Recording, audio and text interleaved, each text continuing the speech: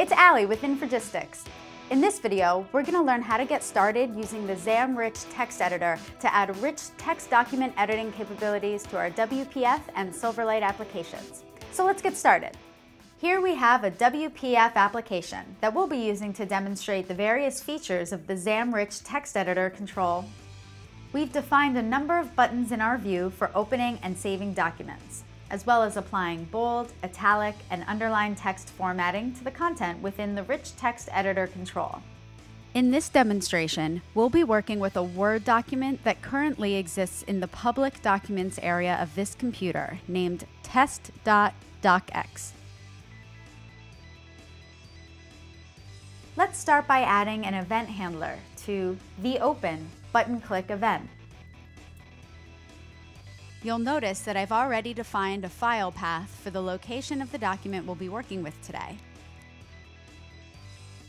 Let's go ahead and add the xamRichText editor control to our design surface.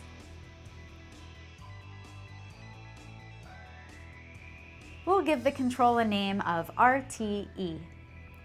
This allows me to access this control and the code behind this view.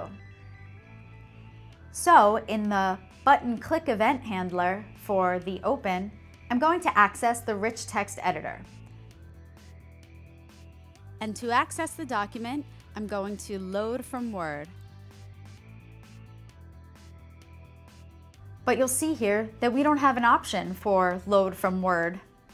That's because we need to add references to our Word assemblies.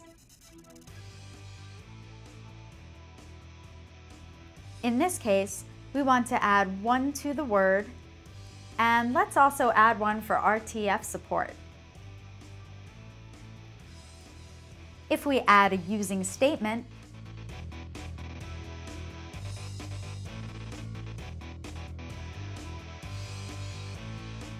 now we have our load from Word option. So let's specify the path file and run the application. As you can see, we have an instance of our xamRichText editor. I'm going to click the Open button to load the document from the Word file that exists on the disk. As you can see, the Word document loaded as expected. So now let's go ahead and add a little bit more functionality. Although we can apply rich text formatting to the content within the xamRichText editor control and code behind, let's do it the easy way and use the built-in WPF editing commands. Let's start by selecting the bold button. We want to set the command on the bold button to toggle bold. Next, let's set the command target to the element named _RTE. This is the xamRichText editor control. Let's go ahead and do the same thing for both the italic and the underline.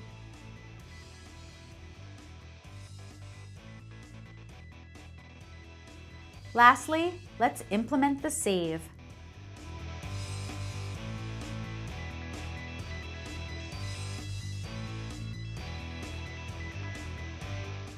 I'm going to save this as a Word document, and we're just going to use the same document that we're loading, but we'll just overwrite the document. So let's run the application and see what we have. Let's open the document and make some changes to the content.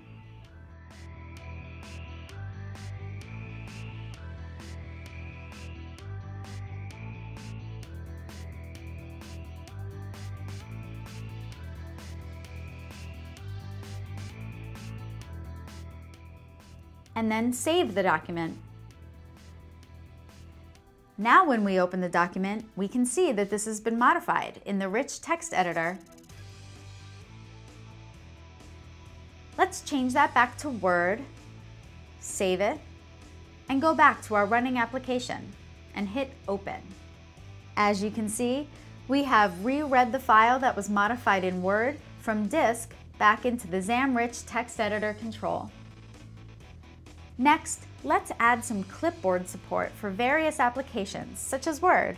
Start by selecting the xamRichText editor and look for the clipboard properties, specifically the clipboard serialization provider. We're going to add another type. We want to add RTF serialization, and we want to add the word serialization provider.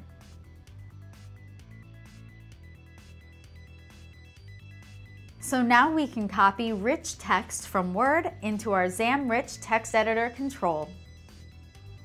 And there you have it. In just a few simple steps, we learned how to add rich text document editing capabilities to our WPF and Silverlight applications using xamRichText editor.